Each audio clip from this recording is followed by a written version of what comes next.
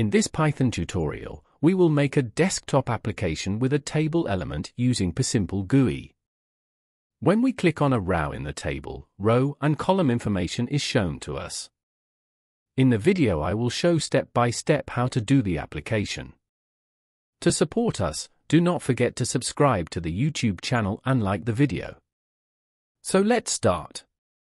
First, I will transfer the PySimpleGUI library. You can transfer the library using this code.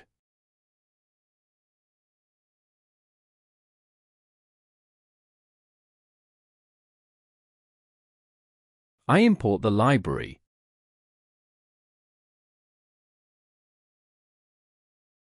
I am creating an object list. I create a variable for the window. I send title, layout, size, and resizable values to the window function.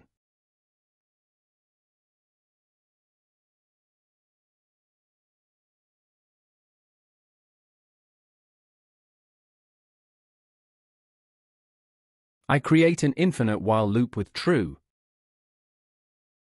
I will create two variables named event and values.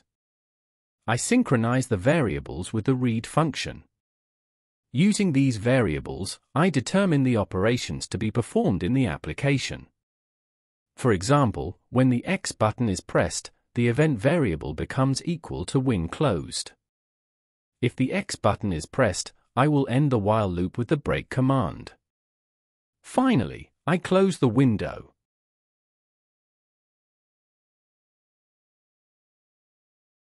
I created an empty window. I determine the types of texts to be used in the window with set options.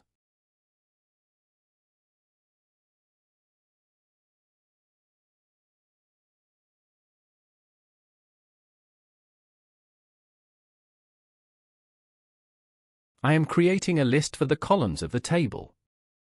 I add no, name, age and marks values.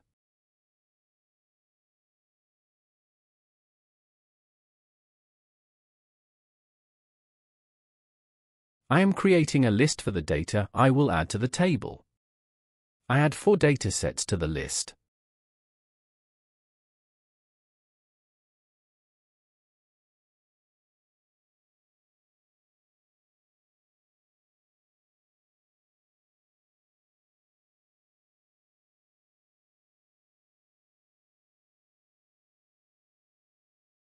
I am creating variable to create table.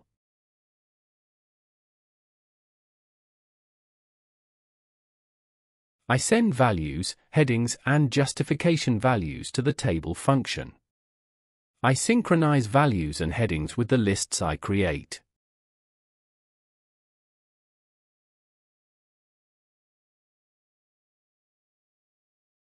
I save the variable I created for the table in the layout list. I added the table to the desktop window. We can change the color of the selected row. I set it as yellow and green.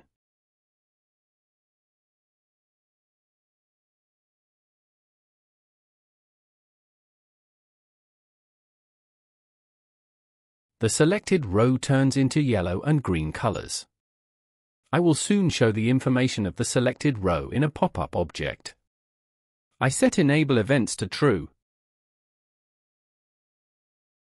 I set the expand X and Y values to true. Thus, the table object is positioned to fill the window.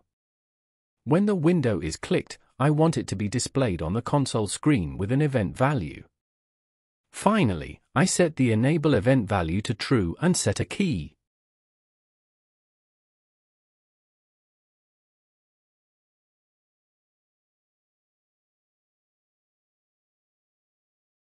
As you can see, when you click on the row, the event value is shown below.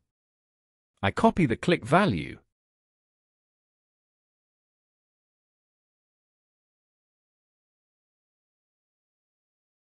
If the click value is present in the event value, I will show this information in the pop-up object.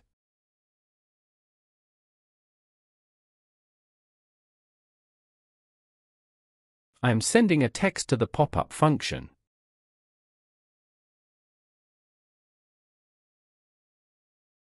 With the format, I specify what should happen to the variables.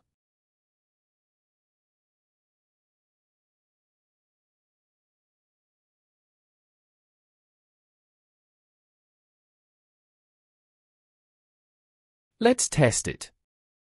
When I click on any row, column and row information is shown in the pop-up object. In this video, we learned how to use the table element. To support us, do not forget to subscribe to the YouTube channel and like the video.